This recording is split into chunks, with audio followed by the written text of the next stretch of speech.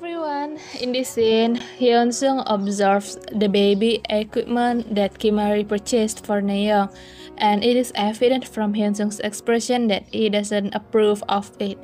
The reason behind his disapproving expression remains unknown. Nayeon then mentioned the need to sleep early as she has to prepare breakfast for the entire family the next morning. She refrains from asking the house helper to prepare breakfast as she had promised Kimmari to earn her trust by personally preparing meal for the family.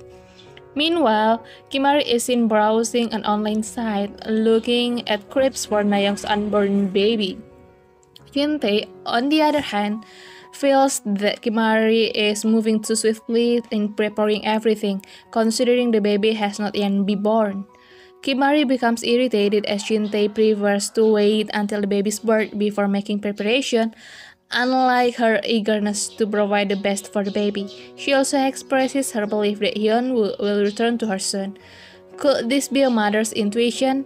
The upcoming revelation of Uri's past adds to the intrigue. Thank you for watching this scene in my video.